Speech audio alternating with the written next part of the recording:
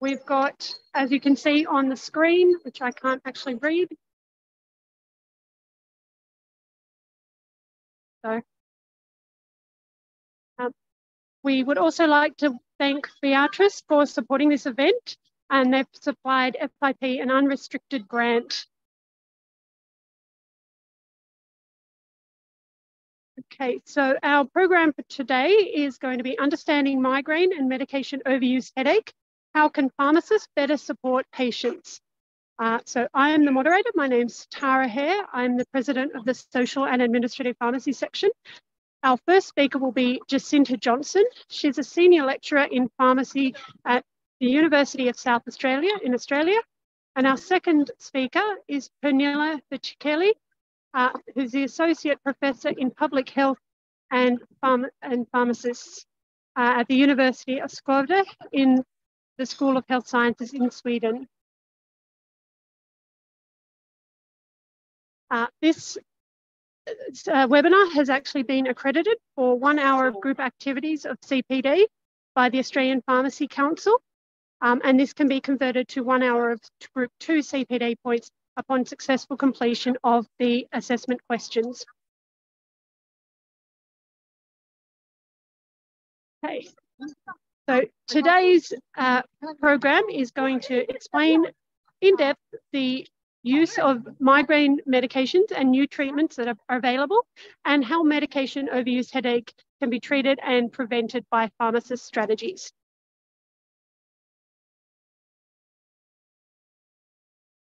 So our learning objectives today. We will review clinical practice guidelines for the pharmacological management of migraine to guide medication selection and optimization. We'll compare and contrast different medicines classes for acute and preventative migraine treatment regarding efficacy, contraindications, side effects, and patient considerations. We'll demonstrate use of shared decision-making when recommending individualized migraine treatment plans, considering patient preferences and lifestyle factors. We'll describe the key characteristics of medication overuse headache, including its diagnostic criteria, risk factors, and its relation to primary episodic headaches, and recognise the potential role of pharmacists in advising and preventing medication overuse headache, including their capacity to provide guidance on over-the-counter medications and raise awareness about medication overuse headache amongst patients.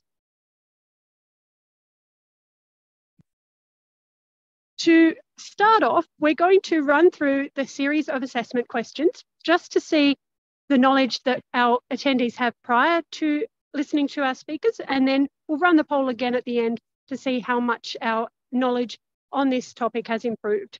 So I think we will have 60 seconds for each topic. So please choose your most appropriate answer.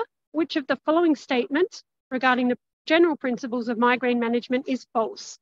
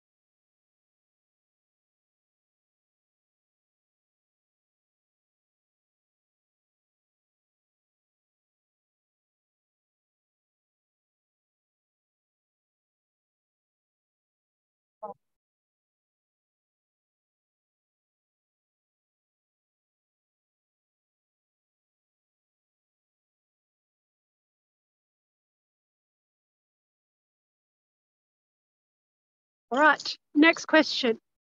The dose of which triptan should be reduced by half in patients taking propranolol due to a drug-drug interaction? Make your selection of the 4 choices.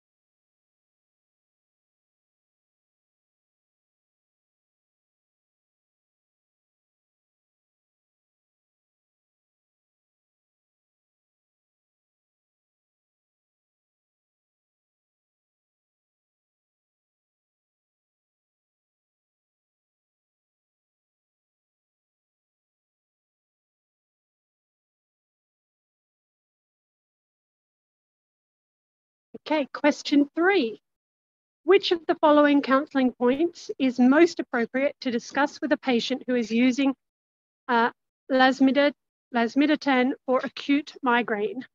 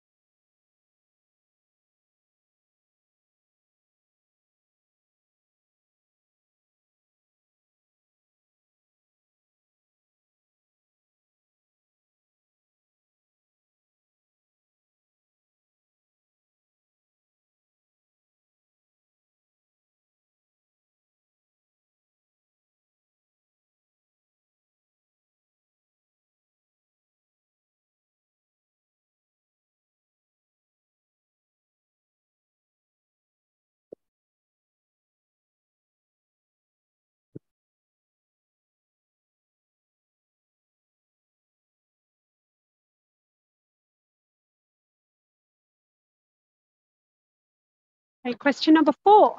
Which of the below a migraine?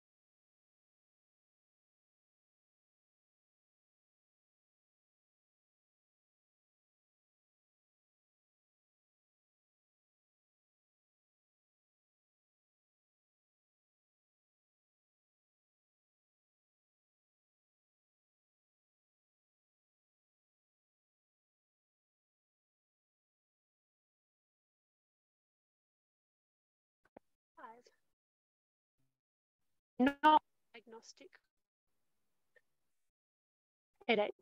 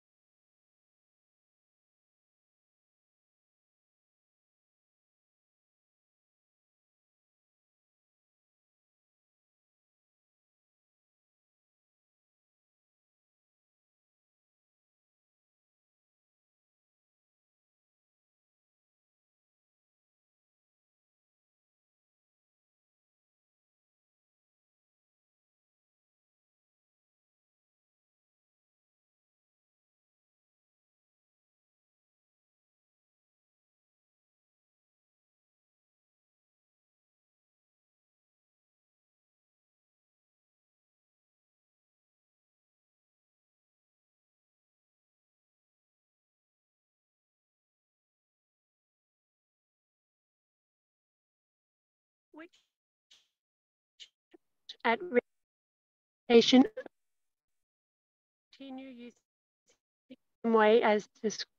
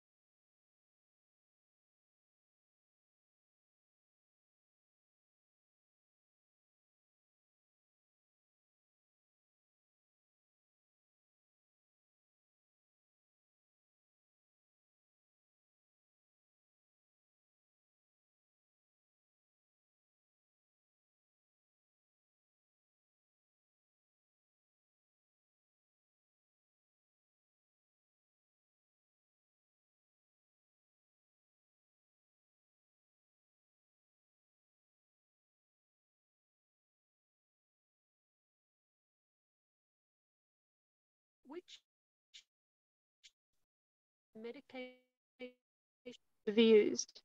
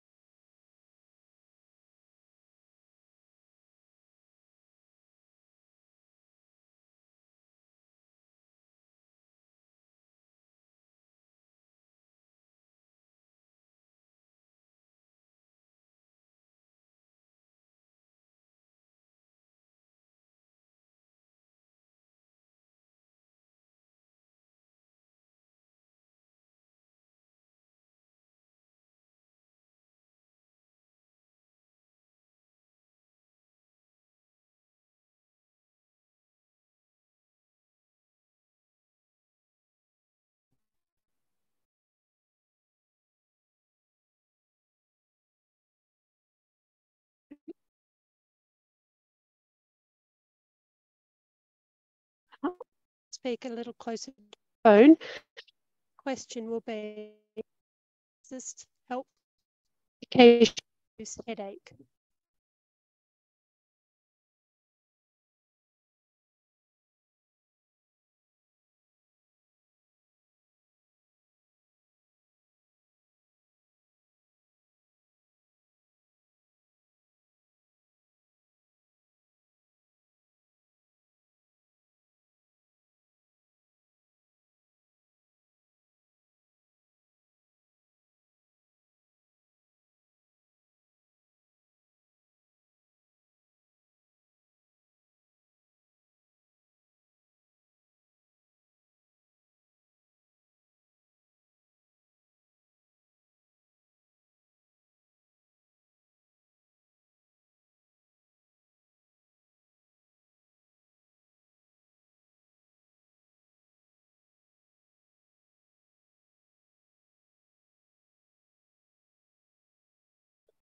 Okay.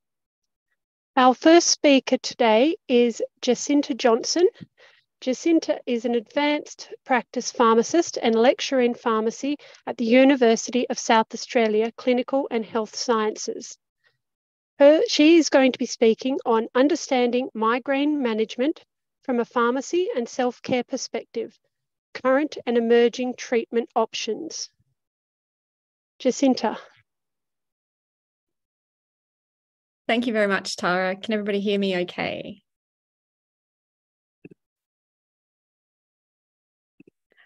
I'll take it as yes, so there's one thumb up. Thank you.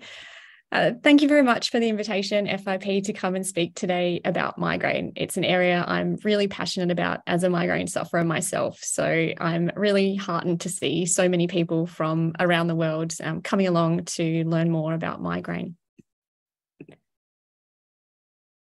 So I'd like to start my presentation today with an acknowledgement of country. So where I live in the Adelaide Plains region of South Australia, the traditional custodians of the land are the Kaurna people, a particular group of Aboriginal people. So I'd like to acknowledge the Kaurna people as the traditional custodians of this land and pay my respects to the Kaurna's elders past and present. All right, so we know migraine is a big problem. It affects more than 1 billion people across the world. And the global burden of disease study shows us that the disability inflicted on the population by migraine is actually greater than the disability for all other neurological conditions combined. We've got lots of different treatment options available for migraine, both acute treatments that help to terminate migraine attacks and preventative treatments. But despite having so many available options, we know that clinical care remains suboptimal for a lot of people. We have some people who use too much medication, like you'll hear about in the next presentation, other people that don't use enough, or people that are just using, a medication that's not the best choice for them. So that means as pharmacists, we're really well positioned to help people to optimize migraine management. And I'm going to run through some I guess, refreshers. Some might be refreshers, some might be updates for you. I'll hopefully touch on a few of the newer drugs that have come out that you may be less familiar with, so that you are armed with the knowledge you need to help people navigate migraine treatment so they can optimize their own care. So first of all, I will run through abortive agents, so those acute treatments for migraine, and then later in the presentation, I'll talk about preventative treatment options. So one of the learning objectives was to discuss treatment guidelines. And I know we've got people from all over the world in this session, and the availability of a lot of different drugs that we use in migraine management is different, and the regulation of those drugs is different depending on where you live. So instead of going through specific treatment algorithms when I discuss guidelines, I've included general principles that hopefully are adaptable regardless of where you're practicing. So for all patients, the goal of treating a migraine is to alleviate symptoms. Usually the most prominent symptom is the headache pain itself, but we know that migraine does come with a broad range of other symptoms as well, including that sensitivity to other stimuli like light and sound, and nausea and potentially vomiting as well. So we want to try and alleviate all of those symptoms with our acute treatment. The choice of treatment should be patient-centered. So we want to think about the patient's comorbidities, their current medications, often pregnancy and breastfeeding, given the cohort of patients that experience migraine are often of childbearing potential. And then we want to think about the person's individual migraine experience as well. So what symptoms are most burdensome for them? And what does the duration or the timing of their migraine attack look like? Do they have short attacks, long attacks? When do those gastrointestinal symptoms kick in, if they experience them at all? And we can tailor our treatment to best manage those particular things that are important to the patient. Because we do like to use such an individualized approach to migraine treatment, we do often require a bit of trial and error. So that's where you as the pharmacist can become really helpful. If someone's tried this and they've tried that, you can be the one coming up with the new ideas. Or what about we do this next? And how about this after that? And sort of work your way through all the different options that are available. Regardless of what treatment you're looking at, if you're trying to abort a migraine, for all of them, it's best to give the medication early in the headache phase. So not in the aura phase, if it is a patient who does experience aura before their migraine. But once the headache pain does start to develop, before it becomes severe, that's the optimal time for the person to take their migraine treatment. Doesn't mean that treatments aren't effective if they're taken later in the attack, but they're most effective if they're taken early during that headache phase of the attack. And we can, of course, combine the acute migraine treatments that we have with non-pharmacological strategies. So the classic is giving advice to rest, try and get some sleep in a quiet, dark area, because we know sleep is quite good usually at terminating a migraine attack. And then there are other, lifestyle changes that can be made. So people can identify triggers that might set off their individual migraines.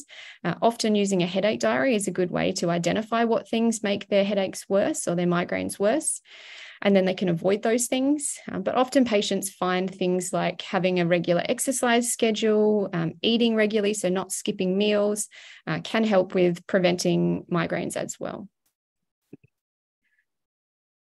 Okay, so what drugs can we use? There are a wide range of drug classes that are effective for migraine, including the simple or non-opioid analgesics like acetaminophen or paracetamol, and the non-steroidal anti-inflammatory drugs, the triptan medications, antiemetic drugs, ergots, and there's some other sort of miscellaneous older treatments that are still useful.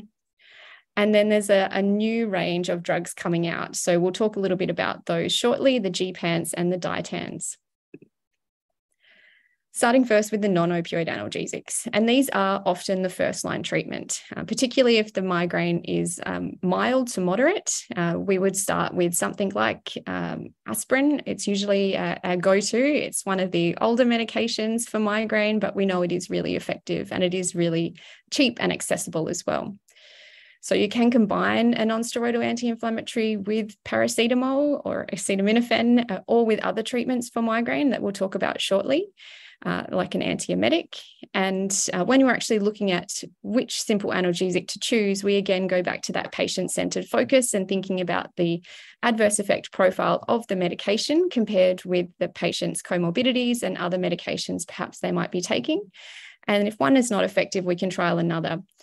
So if one non-steroidal anti-inflammatory is not effective for a patient's migraine, it doesn't mean that they won't respond to any anti-inflammatories. So if someone does try aspirin and it's not effective, they could still respond to ibuprofen or diclofenac.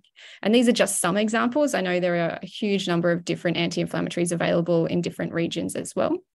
But what you will notice here is that the doses we use in migraine for the simple analgesics are right at the high end of the dosing spectrum. So for aspirin, you might otherwise use 300, 500 milligrams for acute pain.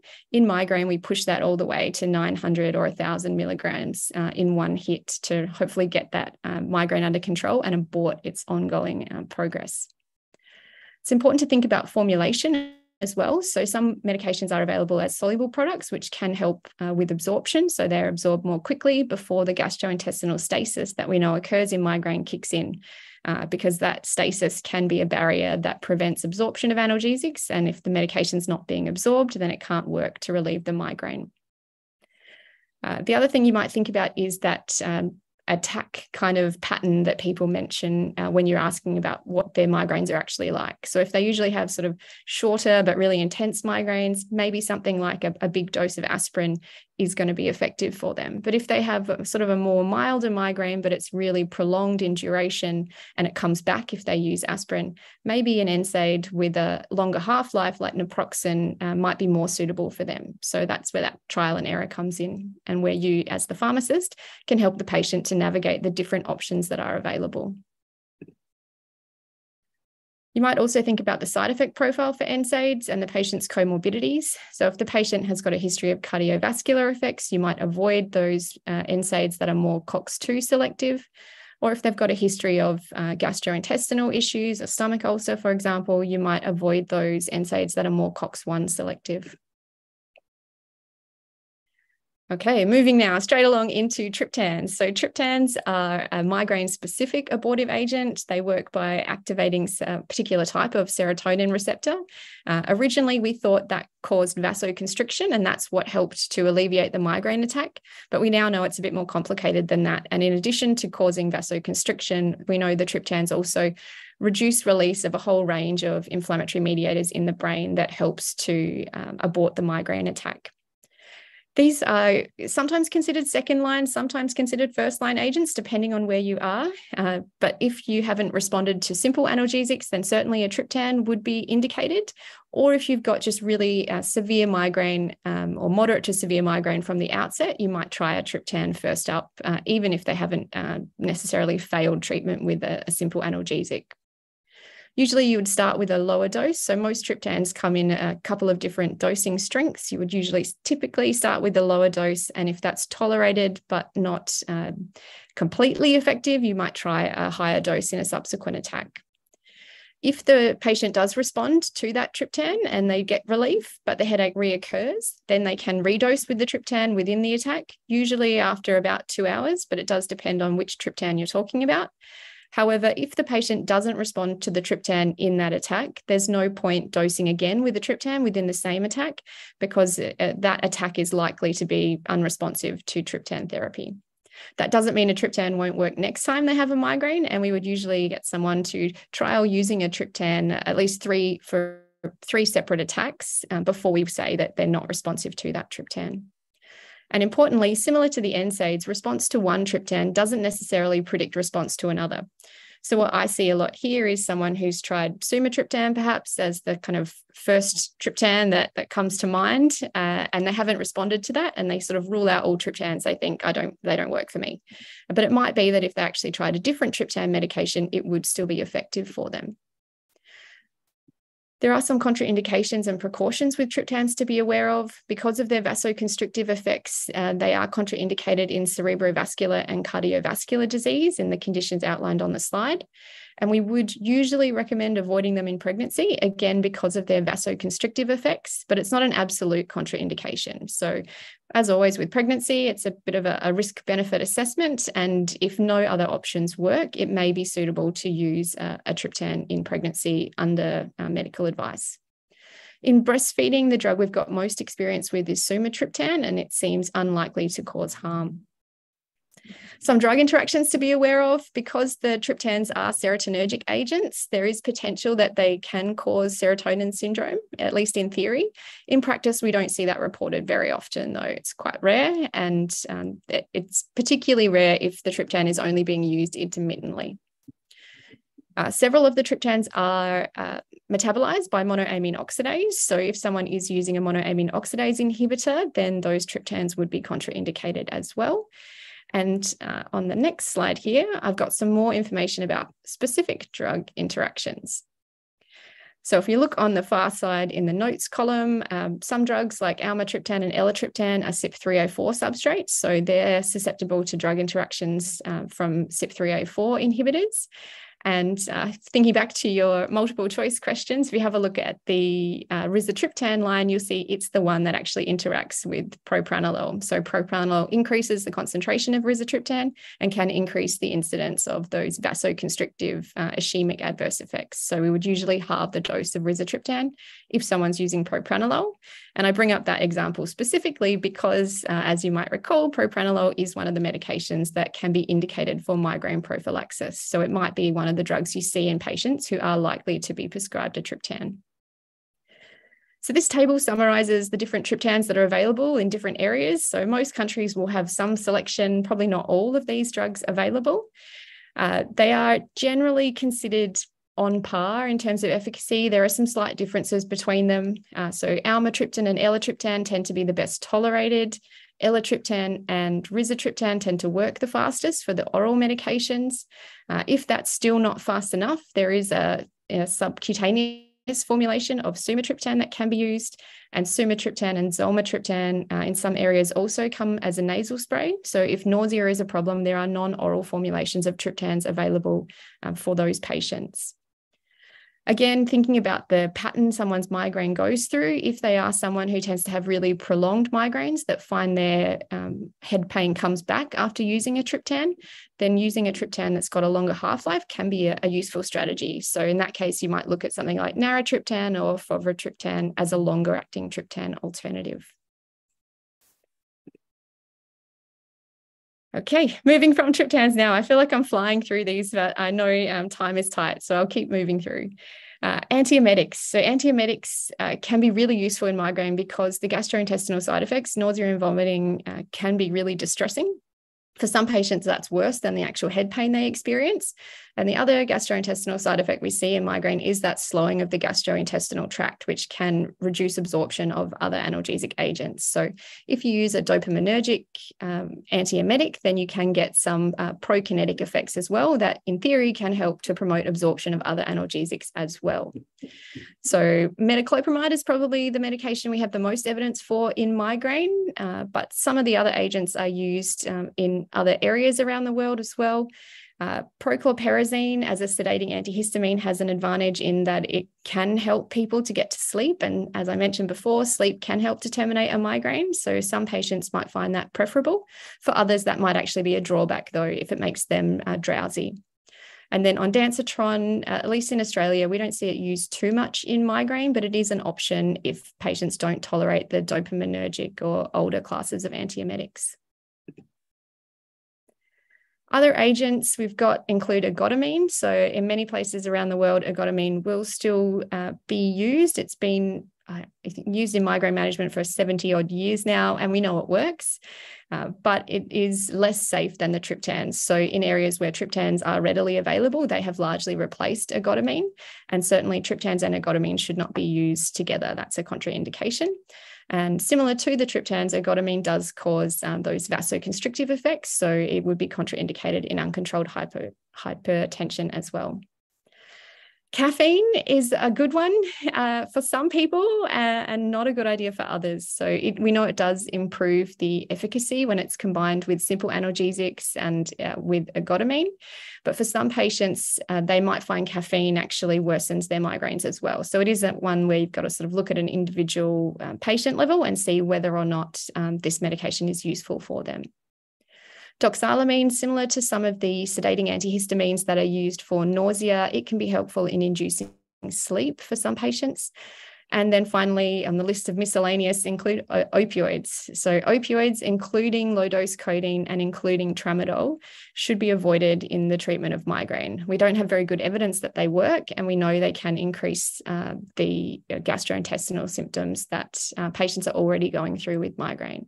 And they're just, very messy medications. Things can go wrong with opioids. They're high risk. So given that we don't have good evidence that they work, we will avoid them for migraine. Onto the newer agents now for acute treatment, the triptans. So I say it like it's a whole class, but there is only one triptan that has been approved, and that is lasmiditan. So it was the first agent approved in 2019 by the FDA, and then approved by the European Commission in 2022. And it's got a similar effect to triptans without being vasoconstrictive. So it's an agonist at a slightly different serotonin receptor compared to the triptans, but the effect we see is the same in that it is able to terminate migraines, but it doesn't cause the constriction of blood vessels. So it's not contraindicated in patients who have those conditions that would rule out use of a triptan. It's a medication that's given orally, and it's a once-off dose, so usually single dose, and it's not redosed within a 24-hour period. The side effect to be aware of, so again, just a little flag for your MCQs, is that it can cause fatigue and dizziness, so much so that driving within 8 hours of taking the medication is not advised at all, and even after that period, patients should be careful when driving. Another important consideration, given this is such a new medication, is that we don't know about the safety of using it on a very regular basis. So at the moment, the data we've got hasn't established safety treating on more than 4 occasions during a 30-day period. So we don't know yet whether this medication is going to cause medication overuse headache. When we look at how this new agent, the triptan, compares with some of the gepants, which is another new class of medications that I'll talk about shortly, with some of the older medications like the triptans, we can see here from the meta-analysis, because there aren't any good head-to-head studies yet, that the newer medications are more effective than placebo, but perhaps not quite as effective as a lot of the triptans are. So that's sort of where they sit in the hierarchy of effectiveness, but remembering that the newer medications don't have those same contraindications because they don't have the vasoconstrictive effects we see with the triptans.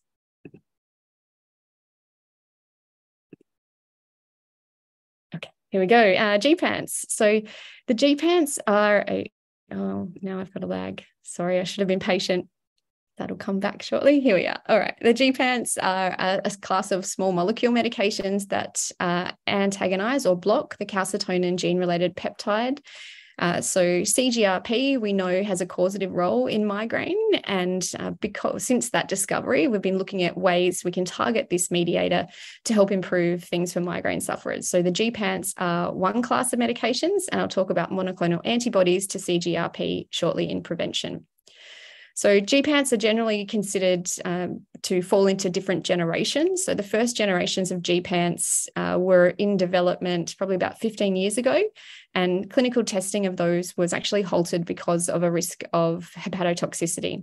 So we then moved into the second generation of gepants, and the first of those, rimegepant, was registered in 2020 by the FDA, and it was registered for acute and preventative treatment, which is really interesting. So I've included it here under the acute treatments, but it does also fall into the preventative category. We then have atogepant, which is another second generation medication in this class, and it's only approved for prevention. And then we have 2 others, ibrogepant and zavegepant, and they are for acute treatment only, so not for prevention. So a bit of a mixed class, and most of them are taken orally, except for zavegepant, which is an intranasal spray. So again, another option for people that can't take things orally because of nausea or vomiting in migraine. So things are looking good. They tend to be quite a well-tolerated medication, but we don't know yet what the long-term side effects are, noting that CGRP is involved in a whole range of other processes around the body. So almost a bit of a wait and see how they go in terms of long-term safety. So when it comes to counselling on acute migraine treatments, this is a rough kind of outline of the things I think we should be discussing with patients where we can really add value. So one is talking about the role of the medicine, specifically highlighting those drugs that are abortive treatments only. So some patients, it's hard to differentiate between what's a migraine treatment and what's just a regular pain medicine. And you want to make that really clear so that someone's not trying to use a triptan to treat a sore sprained ankle or something like that. So making sure it's clear when it's a migraine abortive medication. Then talking about the dosing and highlighting that they should be taking the medication as soon as the head pain develops rather than the aura or rather than waiting until the head pain is severe. Then you can run through what to expect. So what time frame should they start to see a benefit, which is of course dependent on the drug, and then what to do around redosing. So what to do if the medication is effective and then the headache comes back, or what do they do if it's not effective? What's their next choice? What can they try after that? Adverse effects, of course, you can run through what to be aware of and also think about medication overuse headache, as you'll hear about shortly. We can discuss self-care, including the headache diary, and we can recommend follow-up. So particularly thinking about conditional referrals as well. If the acute treatments aren't working, if we think prophylaxis might be indicated, which I'll talk about in just a moment, or if their headaches get worse, then certainly they should be seeing their GP for regular review of their migraines. Moving now through to migraine prophylaxis. So migraine prophylaxis should be considered based on a few different factors. One is the headache frequency and duration. So how often is the patient getting the migraine and is it lasting a really long time? And tied to that is the response to abortive therapy. So if the medication works really well, maybe it's not such a big deal if the person is getting quite frequent migraines because those migraines are easily treated. So typically we would say if someone is experiencing more than 2 or 3 migraines a month, or they have more than 4 days with migraine across a 1-month period, then that would be a suggestion to talk to their doctor about migraine prophylaxis. And then tied in with all of that is loss of function. So if someone only has 1 migraine a month, but it wipes them out completely, they have to take time off work for several days, that loss of function would be an indication for prophylaxis as well. How do we choose which prophylactic medication? Again, we take a patient-based approach, so thinking about the patient's characteristics versus the drug side effect profile, rather than sort of starting with drug A and working through drug B in the same order for everyone. And we usually would start with a lower dose and then titrate up until we see effect. We need at least 1, often up to 3 months to trial it to work out whether or not that medication is sufficiently effective. And really important role for us as pharmacists is to confirm adherence, because we know typically adherence to migraine prophylaxis is not great, either because patients experience side effects or they don't think it's working. So that's something you can check in on routinely, particularly if someone is coming in for abortive therapies or asking for pain relief at the pharmacy. And if the prophylaxis is effective for a period of at least 3 to 6 months, then we can look at tapering it off. It's not necessarily a lifelong treatment. So what's really interesting about the drugs we use for migraine prophylaxis is there's no common mechanism of action. And a lot of the medications that we do use were actually initially developed for other conditions, whether they were developed as antidepressants, perhaps anticonvulsants or antihypertensives. There seems to be a sort of a real mix in there that are effective. There are some that have been developed specifically for migraine now, which are the CGRP-directed therapies. And another drug, botulinum toxin A, is also used in migraine prophylaxis, although if you're familiar with Botox, you know it had lots of other indications before we decided we would use it for migraine. So I'll run through a few examples of prophylactic agents now. So beta blockers have been a go-to for migraine prophylaxis for a long time. So propranolol and metoprolol in particular, we see a lot of, but they do require at least twice daily dosing. So atenolol is another beta blocker that is effective for migraine that's only once a day, that may be more suitable for some patients. But what we tend to see with the beta blockers is tolerability issues. So they cause fatigue, exercise intolerance, sexual dysfunction, and depression. And when you think of the cohort that experience migraine, they're often young, otherwise quite active people. And these things can be really difficult for them to deal with and lead to them actually stopping taking the medication. Other options include amitriptyline, and that one can be particularly useful if the patient has concurrent insomnia, depression, or tension type headache. So we sometimes see that mixed presentation of migraine and tension type headache, and amitriptyline can be used in prophylaxis of tension type headache as well. And then pisodofan. So pisodofan is one that actually was developed for migraine use. We tend to see most of the time it just being used in children these days. It's largely been replaced. And one of the main reasons for that is that it does cause a lot of weight gain.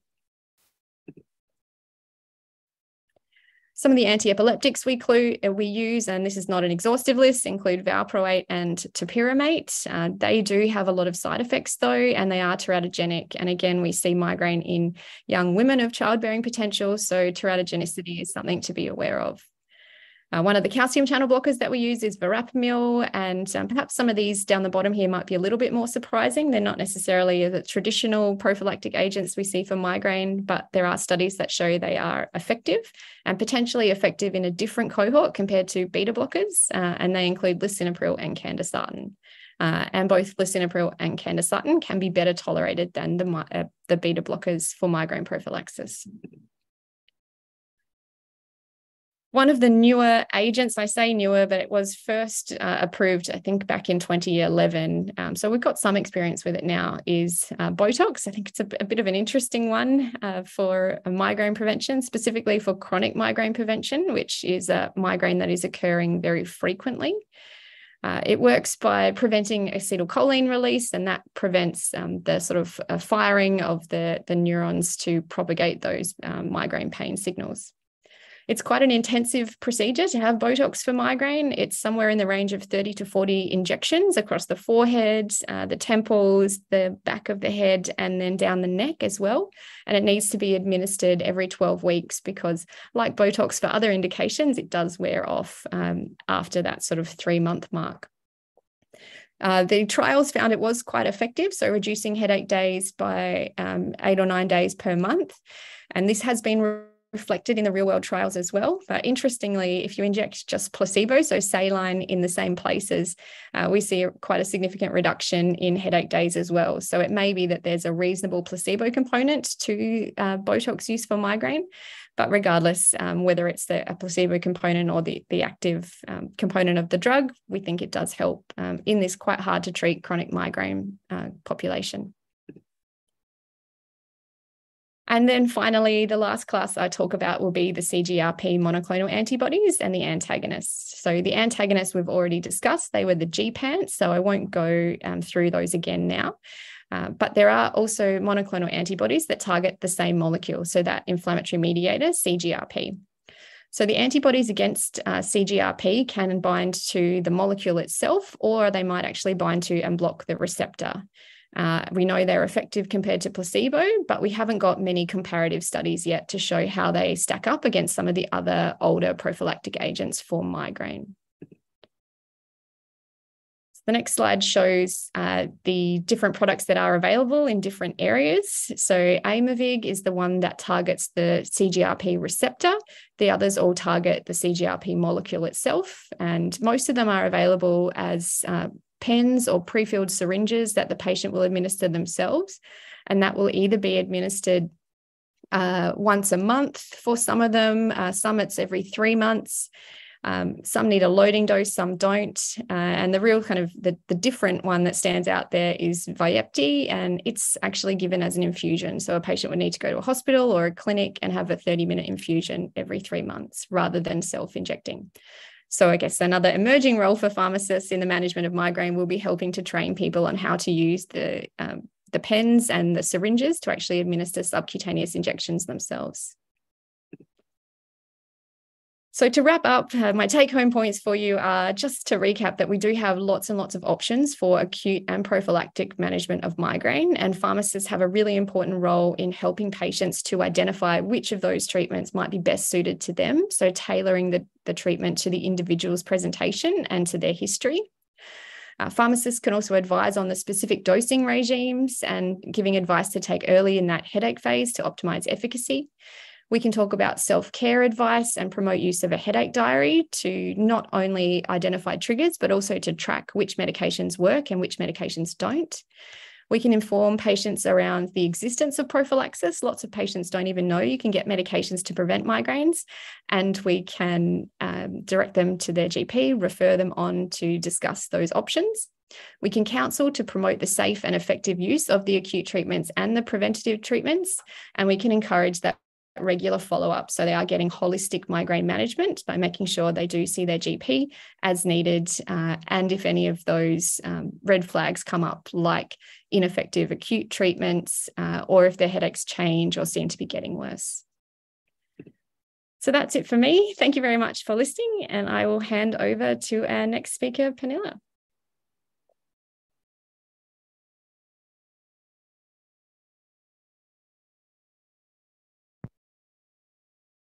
So apologies before, I was literally running off a train and trying to speak. I hope you can hear me better now. Our next speaker is Pernilla Bekele. She is an associate professor in public health and pharmacist at the University of Skövde at the School of Health Sciences in Sweden. And Pernilla is going to speak to us about overuse of acute medication among individuals with headache disorders, medication overuse headache, and the potential role of pharmacists in advising and preventing medication overuse headache. Thank you, Pernilla. Thank you. Hi, everyone. I'm so happy to be here, and thank you for the opportunity to talk about this important topic. Before we start, I'd just like to add, in order to avoid confusion, that my previous surname was Johnson, and you will see this name on some of the publications that I refer to during the talk. Okay, so the topic of this part of the session, let me just find the right slide here, sorry, is overuse of acute medication in headache, medication overuse headache, and the potential role of pharmacists in advising and preventing medication overuse headache. And during the presentation, I will start by talking about some common medication-related problem in headache, and then we will focus on one particular problem, namely overuse of acute headache medication. And we will also talk about a type of specific chronic daily headache that is associated with medication overuse, called medication overuse headache. And we will talk about medication overuse headache from several different perspectives, including the patient perspective and, of course, the pharmacy perspective. Sorry, there's a bit of delay when I change the slides.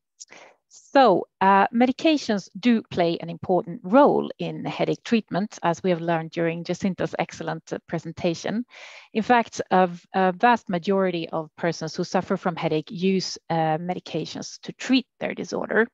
They can use over-the-counter medication, prescription medication. And as Jacinta told us, there is preventive medication, which is there to prevent headache attacks, and there is acute medication, which is used to treat the attacks when they occur. And most people with headache use only acute medication, and prophylactic medications is recommended when the headache attacks are very frequent. Sorry. So among individuals with headache, we often see two types of medication-related problems. There are actually lots more, but I've chosen to focus on these two today. One of them is poor adherence to prophylactic treatments, and the other one is overuse of acute medication. And both are problematic because both of them leads to increased headache frequency. And during this presentation, I will talk a little bit about poor adherence to prophylactic treatment, and then we will focus on overuse of acute medication, because I think that's a problem that refers to more patients. So for the individual headache patient, using prophylactic medication means daily medication use. And this, of course, comes with this, of course, comes with side effects, adverse events, and other problems related to that. So because of this, clinicians often find that their patients are quite reluctant to use prophylactic treatments. And when they do, as Jacinta told us earlier, the adherence is sometimes poor. And in my research group, we conducted a study at a small Swedish specialist migraine clinic where we looked at the adherence to prophylactic medication. And we found that about approximately 1/3 of the patients did not adhere to their treatments. And this is quite similar to what has been seen in other studies. And of course, this is problematic because when the prophylactic medication is not used, the prophylactic effect is reduced and the headache frequency increases. And this also increases the need for prophylactic medication. So it's sort of an evil circle.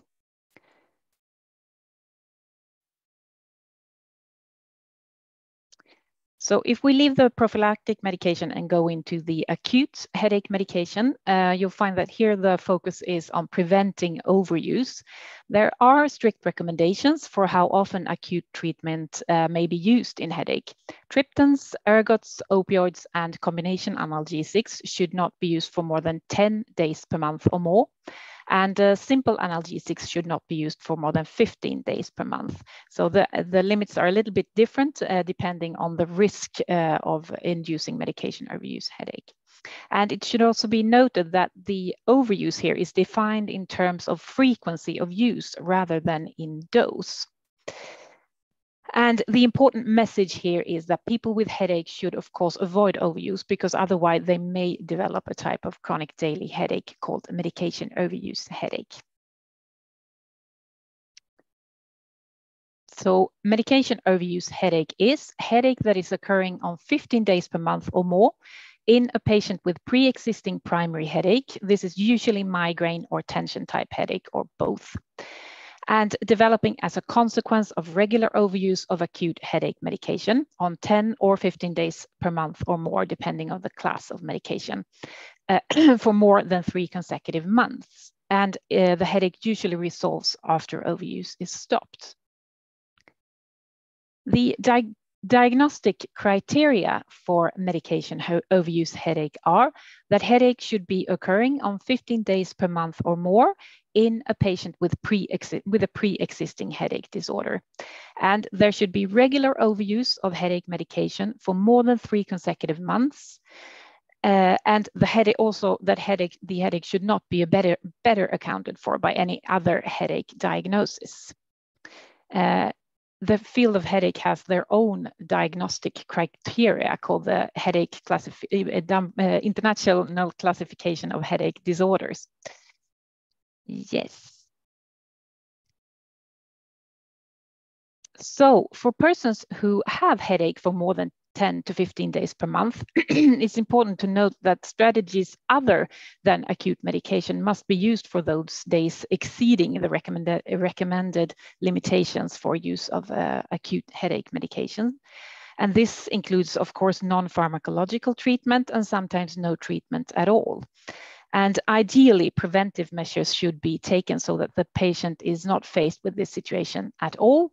This includes appropriate management of the primary episodic headache and, of course, patient information.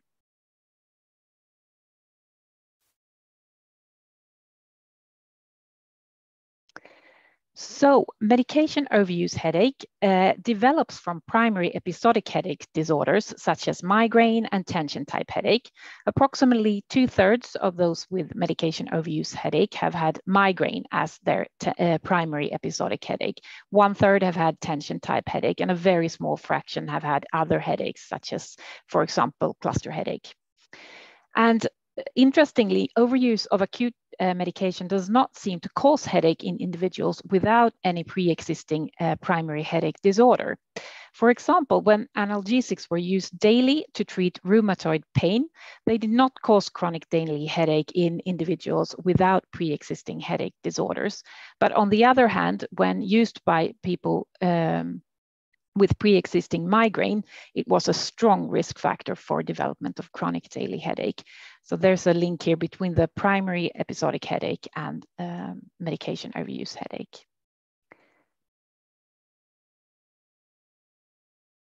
And Studies from different countries analyzing medication overuse headache have found prevalences in the adult population ranging between 1 and 2%.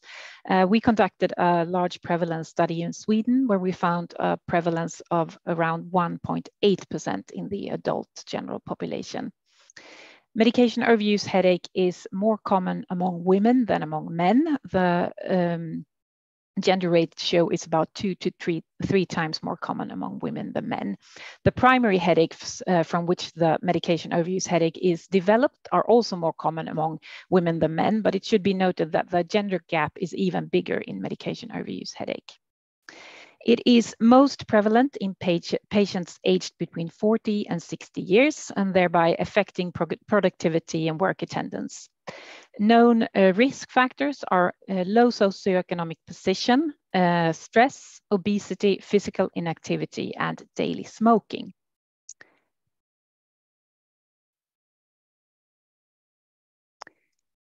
So, medication overuse headache is definitely a public health problem. It has implications for the individual as well as for the society as a whole.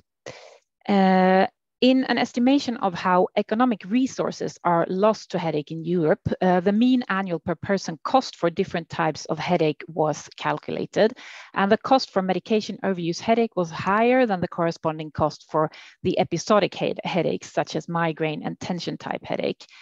And for all 3 types of headache, indirect costs such as sickness absence and reduced productivity at work were the dominating costs. People with medication overuse headache have also got a greater disease burden and a higher sickness absence than those with migraine. They also report a lower quality of life compared to those with episodic headaches. So this is definitely a quite burdensome disorder for the individual patient. In my research team, we conducted a large telephone survey in Sweden where we identified 785 individuals with medication overuse headache. We asked them about their medication use and about their healthcare contacts. And on this slide, you can see what they reported about their medication use. And as you can see, the most commonly used type of acute medication was simple analgesics. More than half of the participants reported simple analgesics as their main acute medication. The second largest group was combination analgesics, followed by triptans, opioids, and ergotamine. And the most commonly used specific compound was paracetamol. We also asked these individuals about their healthcare contact or their consumption of healthcare. And we found that less than half said that they had visited a physician related to their headache during the previous year. And only 14% had seen a neurologist regarding their headache disorder. And it should be kept in mind that these are people who had headache for at least 15 days per month. So they had quite serious headaches. And almost half of them reported only using over-the-counter medications to treat their headache. This proportion was higher among the young than the old and lower among those who had only attended elementary school compared to those with a higher educational level. And it should also be noted that daily use of acute medication was reported by 46%, so almost half of them.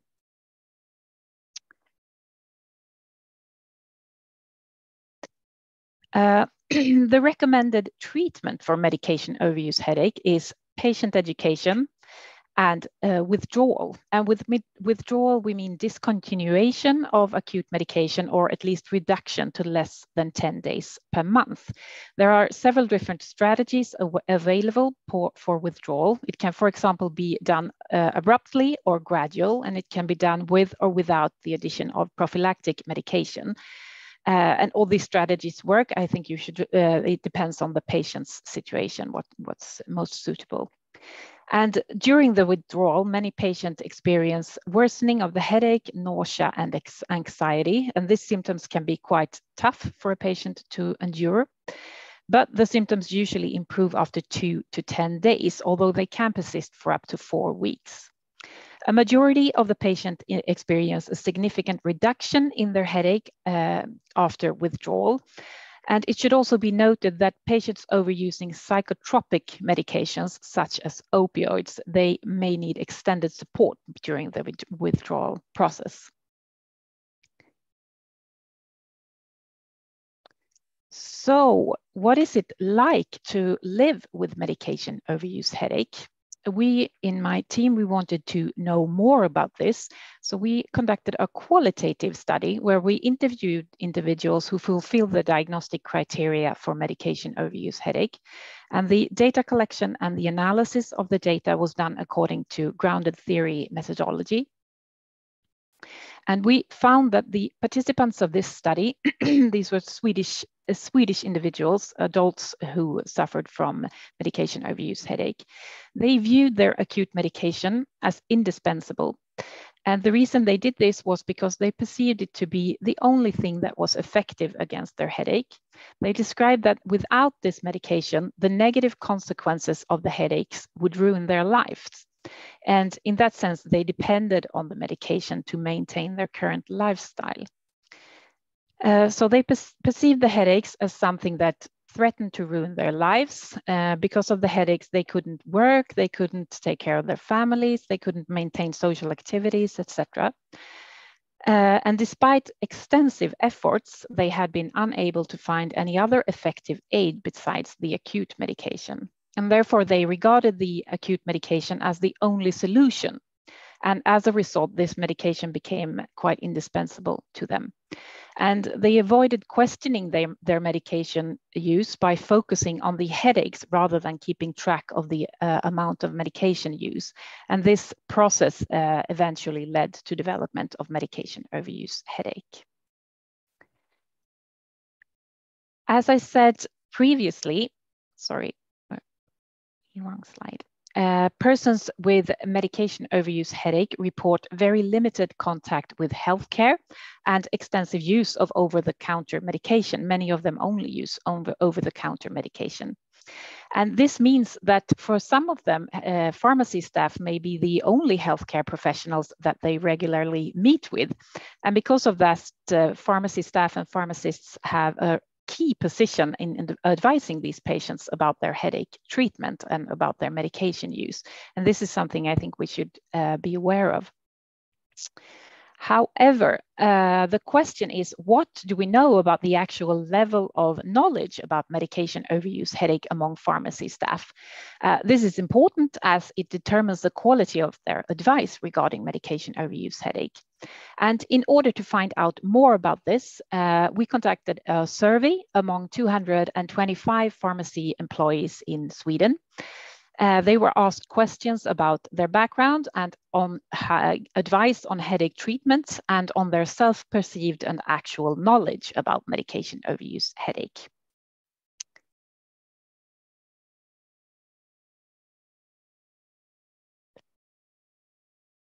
And we found that almost half of the respondents reported that they were asked for advice on headache treatments every day. So this is clearly a common topic and a relevant topic at pharmacies. The majority considered themselves to have knowledge about medication overuse headache to some or a great extent. There was no difference in knowledge between different professional categories at the pharmacies.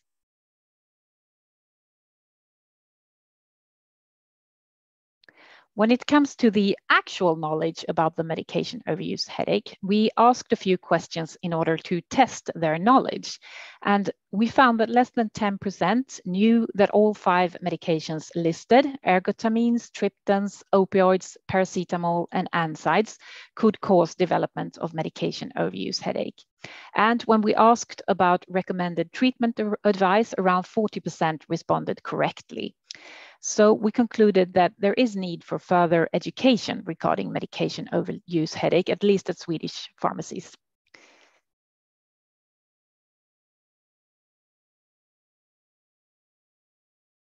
Because with the proper knowledge, pharmacy staff is extremely well positioned to effect prevention of medication overuse headache. So what can we do? Well, based on these findings, our suggestion is increased educational efforts about medication overuse headache within pharmacy programs. This, what we're doing today, is also an example of increasing awareness and knowledge about medication overuse headache and treatment of migraine intention type headache. Continued education for all staff at the pharmacies, and last but not least, initiatives to increase knowledge and awareness among pharmacy clients. Thank you very much for listening.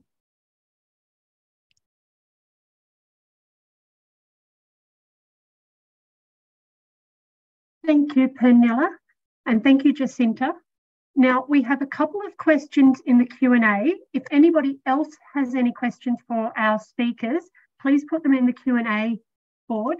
I have one question here. What is the best medication for migraine, and what are the precautions for migraine patients?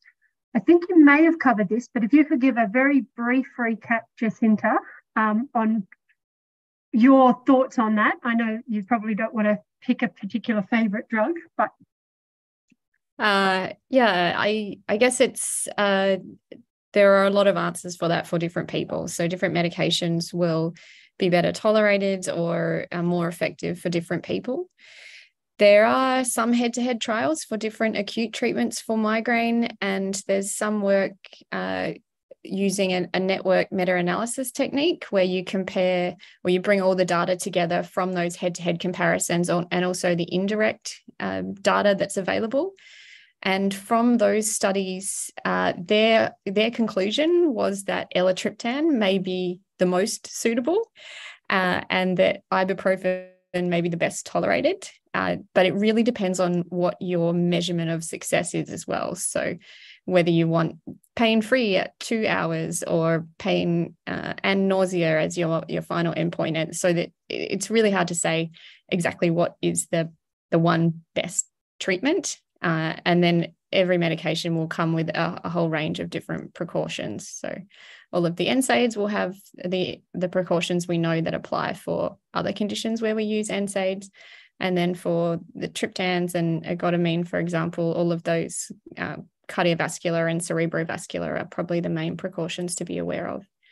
And each individual drug class has got lots of potential interactions and things as well. Pernilla, did you have anything you wanted to add to Jacinta's answer, or you? No, I think it was a very, very good answer. I guess this is really a matter of starting from the patient-centered approach, seeing what the individual patient needs. Yeah, as with everything we do, patient-centered approaches. Yeah. I have another question here, and I think this could be for both of you. Should GPs or family doctors be allowed to initiate prophylactic treatment, specifically the CGRP antagonists in chronic migraine patients, or do you think a neurologist should be the only initiator in these products? Want me to start on that one? I'll go first. So for the less specialized prophylactic medications, I would fully support family doctors and GPs having the knowledge and the skills and encouraging them to appropriately prescribe prophylaxis for patients with migraine. I don't think prophylaxis itself should be restricted to neurologists. In terms of the highly specialized or the newer medications, the CGRP antagonists, particularly the monoclonal antibodies, that may be dependent on where you're based and what the funding and access mechanisms are. So in some regions, they'll only be funded if the medication has been prescribed by a neurologist. So in that situation, our hands are sort of tied to a degree. But I guess in a broader sense, we are seeing more biologics moving into kind of standard care in general practice in general. So maybe one day we'll get there with GPs prescribing these as well.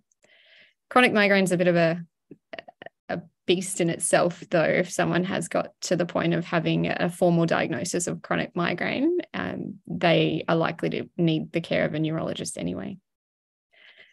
Over to you, Panella. Thank you. I perfectly agree. I think it looks perhaps quite differently in different countries also what neurologists are expected to do and what GPs are expected to do. But I agree. I think it's generally that prophylactics are underused. More migraine patients could be helped by having prophylaxis. So encouraging GPs to prescribe prophylactics, I think, is a good idea.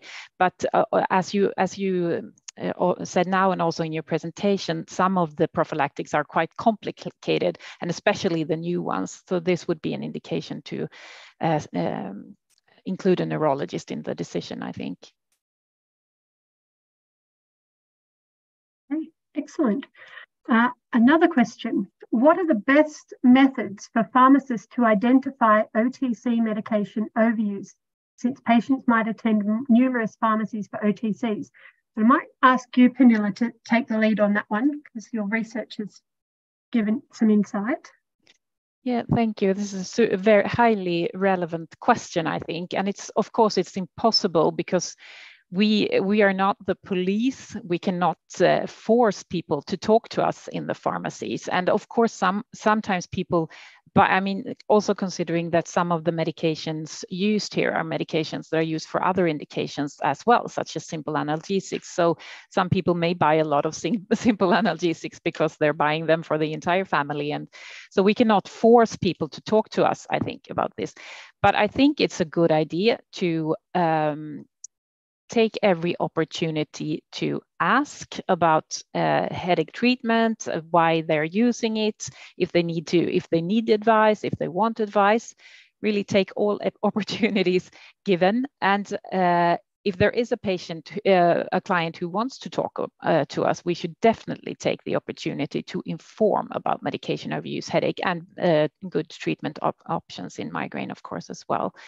And I think it's also very different in different pharmacies, because some pharmacies, we do not know our clients at all. They're just people coming in from the street. And in other pharmacies, we have closer relations with our clients. And then it's, of course, a different story. Then we can inform on it in a different way. Jacinta, have you got anything further to add to that? Nothing further to add. I think that was very comprehensive. I thought so too. Now we've got a couple of other questions. Some I'm not really sure if they are a question. I've got one on how to control certain deep pain. I feel like that might be a little bit beyond our remit on migraines. So we might not be able to answer that unless either of you feel that you have some insight. I've got another one on, has cannabis been looked at with regards to treatment? Now, I'm suspecting that might be prophylactic treatment rather than acute, but perhaps it's both. Do either of you have any sort of idea of any research that might be going on in that particular sphere? I can maybe get things started. I'm certainly not an expert in the area of medical marijuana for migraine use, but I know there has been some interest in it, like a lot of pain conditions. I'm aware of at least one systematic review that did have some positive outcomes for the use of medical marijuana in, I believe it was the acute treatments, like using it as an abortive therapy. But they had a big sort of disclaimer at the bottom saying that larger and longer lasting clinical trials are required to kind of confirm those effects. So maybe an emerging area, certainly hasn't made it through to any treatment guidelines that I've seen yet. But I'll hand over to you, Panella, if you know any more about this sort of emerging space. I don't really have anything to add. Okay, it might be a watch this space and see what happens. There's been quite a lot of developments, certainly in the last 5 years, which is unusual because most drugs are well established. But so this is obviously an area of growth and development and a lot of research. So there could be something, we could be talking about this in 5 years' time, that cannabis is the new thing, but as yet, nothing substantial has come to light in research. Moving along, I have more a statement. Paracetamol and caffeine is becoming very popular OTC as a medicine treatment here in the Philippines. It says, please advise, what are your thoughts on that combination treatment? And it is something that is readily available in a lot of countries now since codeine has been restricted. What are your thoughts on its maybe efficacy and maybe its long-term use? Maybe Panella to start, because she's been doing OTC. Oh, okay, thank you. I think it's a fairly, I'm positive. It's used a lot. We saw it in our study when we asked people with medication overuse headache what they were using. This was one of the most common compounds that they were using. Not to imply that it's bad in that sense, more that it's popular. But as Jacinta said during her presentation, I think it's a little bit individual here how patients react to caffeine. So I guess it's once again back to the patient-centeredness. It's a trial and error thing, but it's quite how do you say the English word? It's available and not very expensive medication as well. So in that sense, it's also good.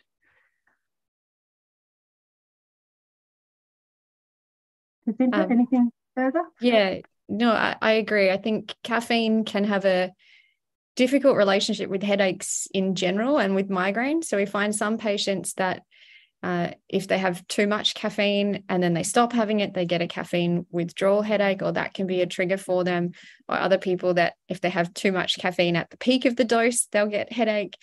For other people, not having regular caffeine can cause those headaches as well. So it maybe depends on their overall caffeine intake, considering that it's coming from analgesics potentially as well as other dietary sources. But as an analgesic, if it's just used intermittently every now and again, I think, caffeine is a useful additive for a lot of people. I actually just have a follow-up on this. Do we encourage patients with hypertension or heart diseases to use that combination of paracetamol and caffeine?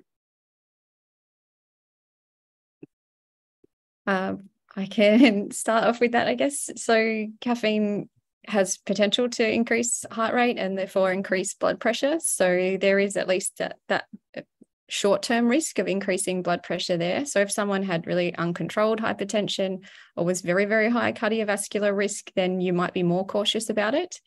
But only in the same way that you would give them sort of lifestyle advice to potentially restrict caffeine intake if they were in that really high-risk cardiovascular group anyway. So I don't think it's an absolute contraindication, just having a diagnosis of high blood pressure, but it is a risk to take into consideration.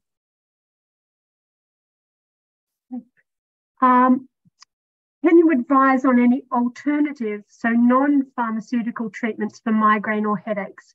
So things like hydration, mineral supplementation with cream of tartar. That's a kind of a question statement. That's rich in potassium and magnesium. Does anyone know if that is effective, using supplementation of those products in migraines or headaches?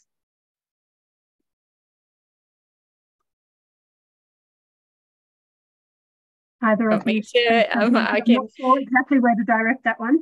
Sure. I think in general, dehydration can be a trigger for headaches. Whether it's a specific migraine trigger for an individual, it's unclear, but I don't think it's ever bad advice to recommend someone stays well hydrated.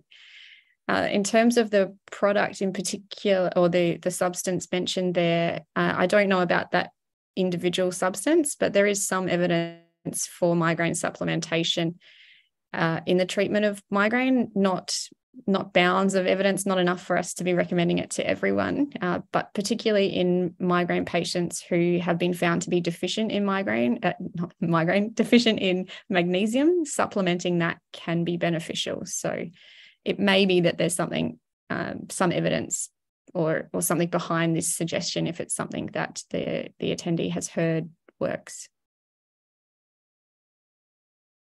Yeah. My guess would be that if it does work, it may be related to the magnesium component. Okay, great. Thank you so much. Look, there were a lot of questions and we are running out of time. So I might get those questions that have been submitted in the Q&A. We will answer those offline and include those answers in an email mail out after, just to make sure that we get through everything. because we do have our lovely 8 questions again to make sure everyone has learnt. So we will be running those polls again, and I think we might even be showing the answers this time, and how well we've improved on our previous answers. Okay. Once again, here's our first question. So now we know which of the following statements regarding the general principles of migraine management is false. Please choose your answer.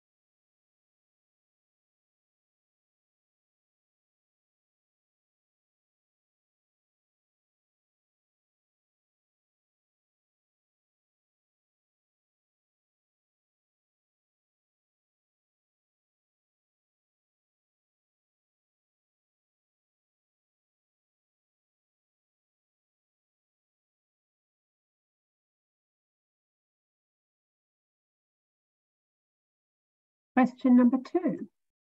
The dose of which triptan should be reduced by half in patients taking propranolol due to a drug-drug interaction?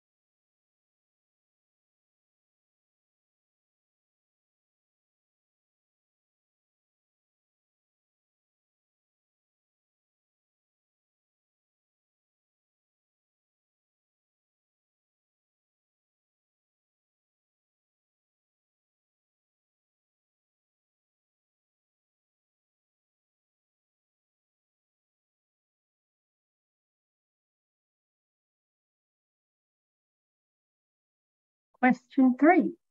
Which of the following counselling points is most appropriate to discuss with a patient who is using lasmidiprone?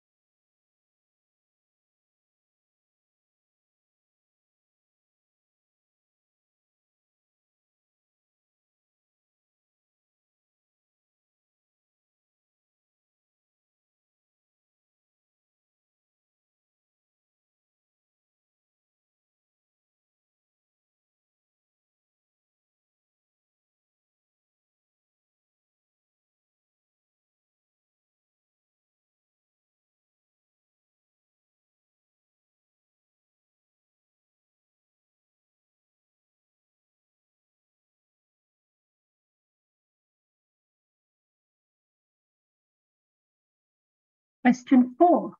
Which of the medications below should not be taken daily for migraine prophylaxis?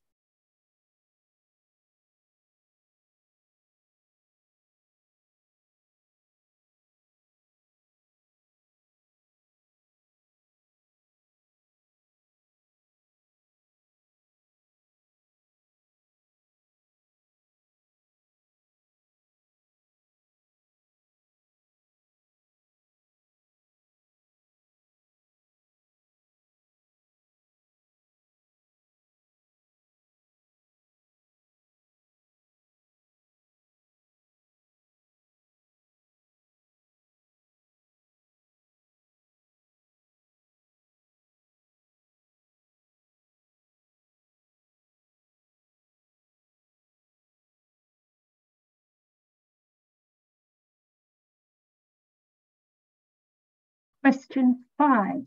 Which of the following is not a diagnostic criterion for medication overuse headache?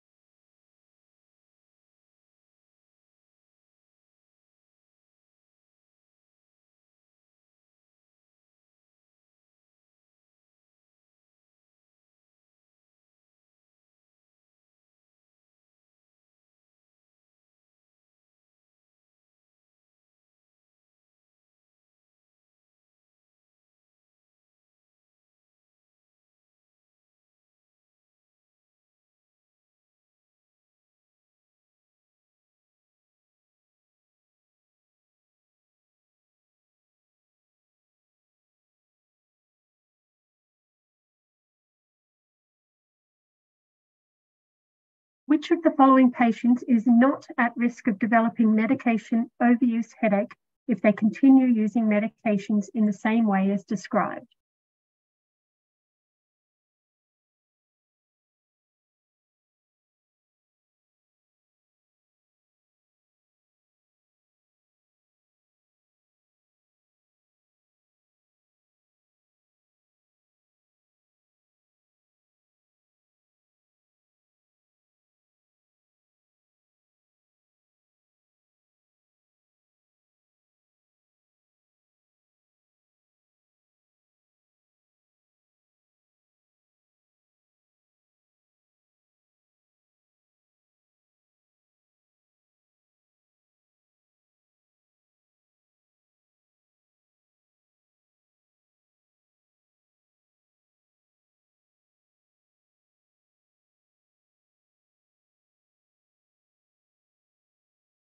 Question 7. Which treatments can contribute to development of medication overuse headache if overused?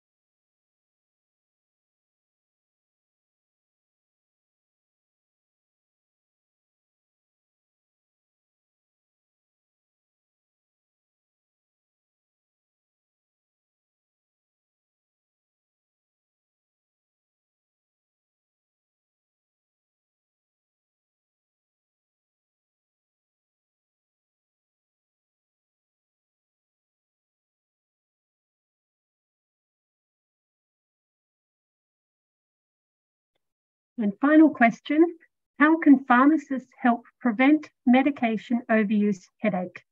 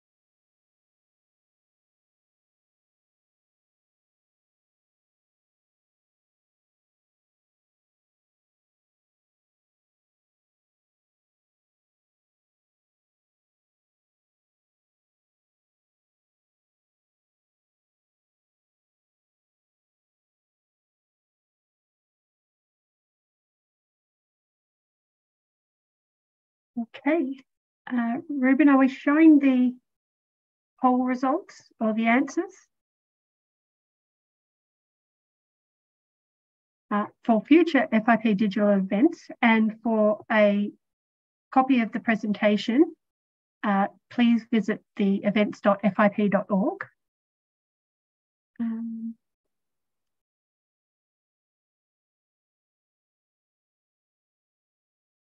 I think people would very much like to see the poll results, if that's at all possible. Maybe not. I'd like to thank all of you for attending. We did have over 400 participants in this webinar, which was great.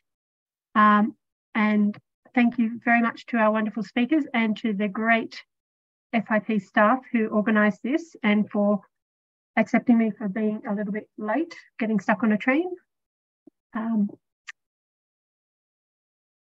Ruben, if you want to jump in with anything further.